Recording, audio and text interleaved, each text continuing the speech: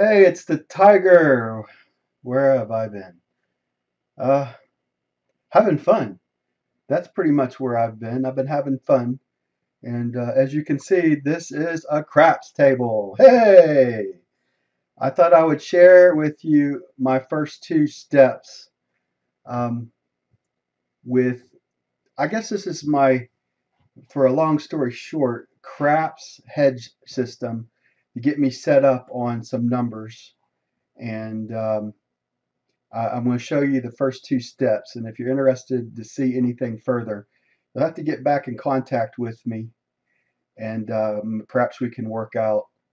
I'm still debating about if I want to release it, but if you think it's valid as far as a resource for you, send me back, shoot me back an email or here on YouTube, however you get back in contact with me. But people ask me what I do, and I like to trade and anything that involves games of chance. I love games of chance. Anyway, so I would recommend, highly recommend that you start on a $5 table, and that would be a lot of times on the $5 table. You'll find them on Mondays, by the way. So um, if you're out there in the workforce, take off a Monday every so often. That's what I would suggest. That's where you'll find your $5 craps tables. Right around me, within a stone throw around me, I've got several different casinos that are around. Let's see here. I live in Westmoreland County outside of Pittsburgh. I mean, we have the one in Pittsburgh. We got the one in Nemacolin, which is got the one down in Wheeling, which was the very first one that I was able to drive to back in the day. There's one out in Weirton. That one's always stinky. Um, and then you got Meadows, which is out towards the well, anyway. So there's like, I mean, is that five casinos? It's five casinos within a driving range. Plus, there's an Indian casino within a driving range, not too far from there as well. So anyway, let's get started. I'll show you my first couple of steps here. I call it. I've heard it called different things in the past. I've heard it called Dewey Don't and all kinds of other things. But that just follow me here. Follow my logic. $5 on the pass and don't pass. And I know these are sucker bets out here, but I like playing, and you're looking for comps as well, right? So what you want to do is the seven. You want to put. I like to use $10. So I'll put two on the seven, two on the three, which is 15 to 1, two on the 11, one on the 30, one on the 12. So that's your $10.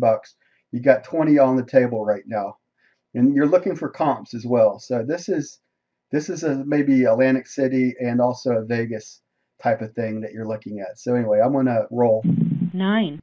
nine. And so what we lost there, as you notice, we are down $8 um, on the nine right there.